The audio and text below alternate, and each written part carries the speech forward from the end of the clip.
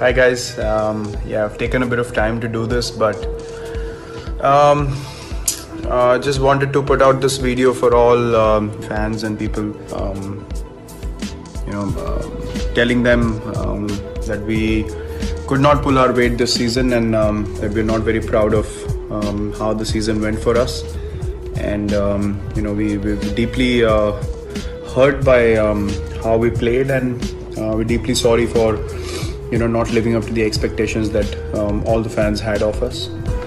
Having said that, we understand that this is part of life. You cannot always get what you want, and all of us, as I said, were really hurt about what happened.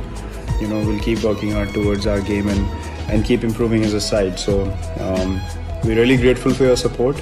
Please keep supporting the team as you always have, and thank you so much for all the support this year.